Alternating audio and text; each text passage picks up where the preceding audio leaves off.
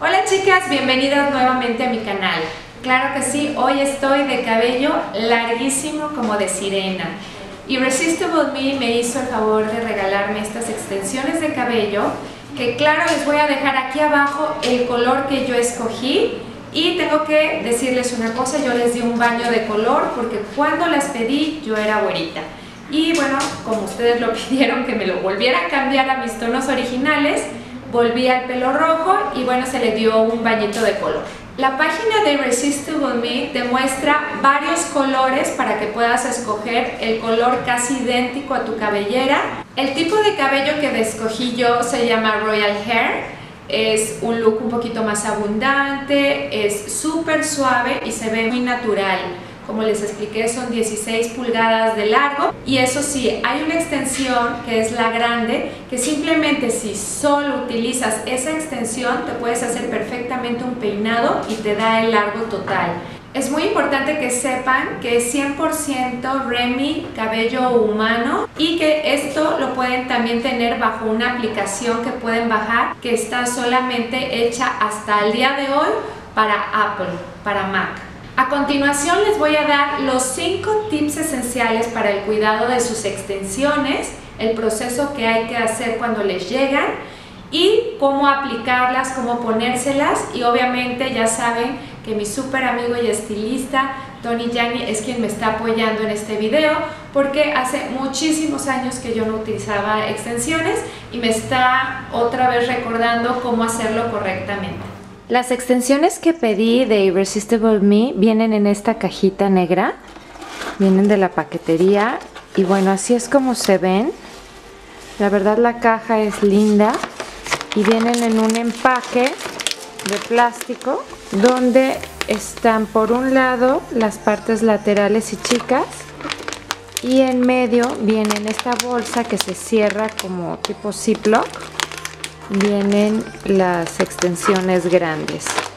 Como ven, es un color un poquito dorado, es como un güero dorado porque así lo tenía yo pintado antes, pero yo la voy a llevar al salón y me la van a teñir al color que tengo ahorita. El primer consejo que nos va a dar aquí Tony es cómo lavar las extensiones. A ver, Tony. Las extensiones son muy difíciles de lavar porque si no las lavan bien, se enredan. Siempre es bueno lavarlas de arriba hacia abajo. Nunca hacer nudos, nunca enrollarlas ni nada porque se pueden como haciendo enredar. Tiras Exacto. Así, ¿no? Ok. Ese va a ser el... ¿Y algún shampoo en especial o cualquiera? Pueden utilizar cualquier shampoo. Igual la vamos a lavar como de arriba hacia abajo sin estrujar el cabello. ¿Acondicionador o no? Acondicionador o una mascarilla, okay. Igual. Como si fuera el cabello. Exacto.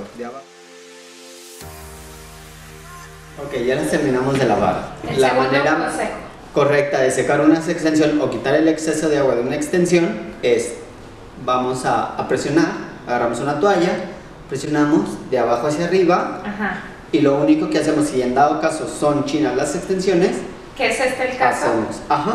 Que son como mi cabello, que mi cabello no es lacio, es como para largo. Marcar el chino. Ajá. Y así quedaría un chino bonito. Exacto.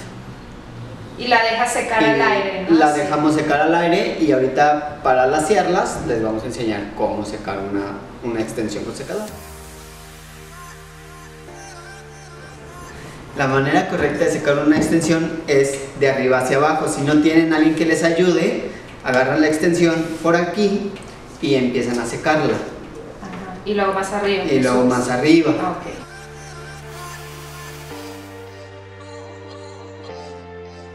Tercer consejo, puesta de la extensión. Vamos a poner la primera extensión 2 dedos afuera del crecimiento.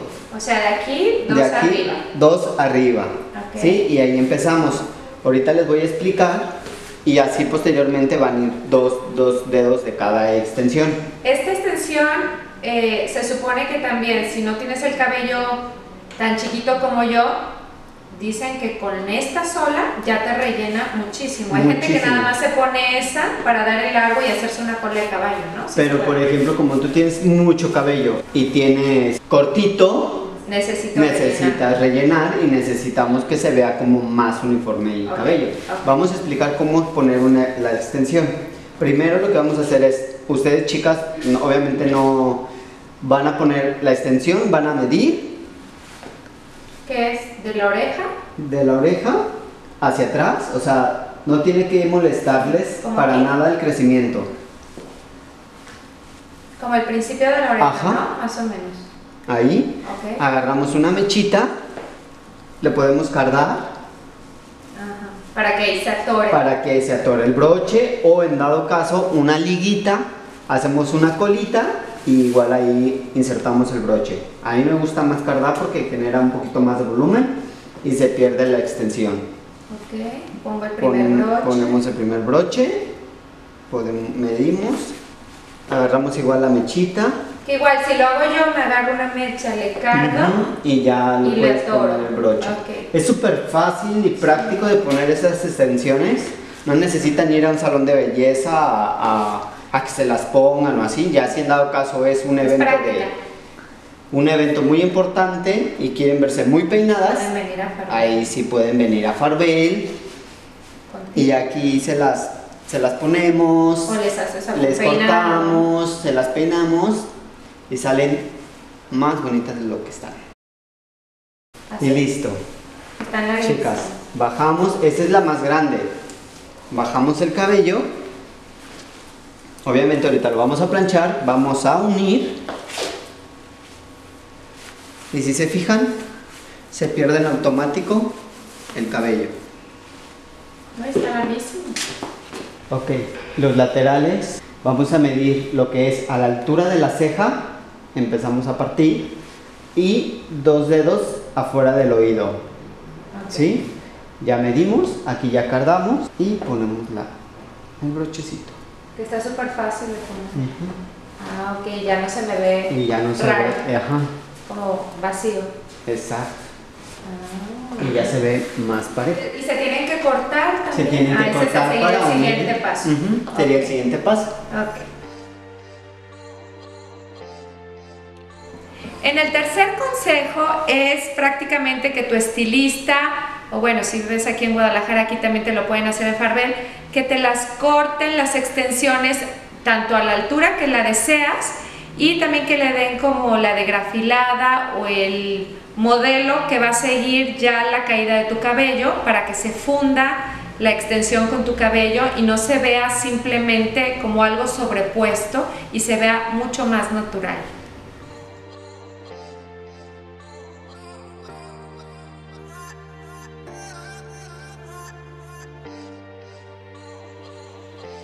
Quinto paso, el peinado y el estilizado. Vamos a poner un protector térmico para, como vamos a hacer ondas, necesitamos proteger el cabello para no quemarlo.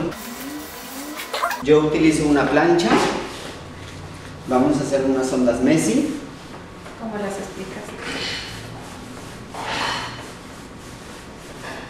Que si no las traes puestas las puedes hacer aparte, ¿no? Sí, las puedes, o sea, puedes que alguien te ayude.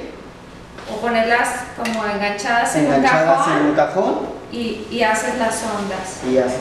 Pero siempre protector, ¿no? Siempre utilizar el protector térmico porque si no, como el calor de la plancha es directo, si llegamos a quemar el cabello. Como si fuera el cabello normal, trocito. Normal, trocitos, vamos dividiendo, hacemos uno encontrados, bueno en mi caso yo hago uno hacia adentro y uno hacia afuera. Y con eso. Que mi idea es, si dejo el chino ya hecho en la extensión y me quiero hacer una colita de caballo rápida, pues ya tengo enchinada la extensión, nada más me la pongo y me hago la colita de caballo y ya estoy peinada, ¿no? O sea, también es como un peinado fácil. Fácil y práctico. Y práctico si no tienes tiempo de arreglarte el cabello. O si no tienes como la paciencia de hacer los chinos, pues.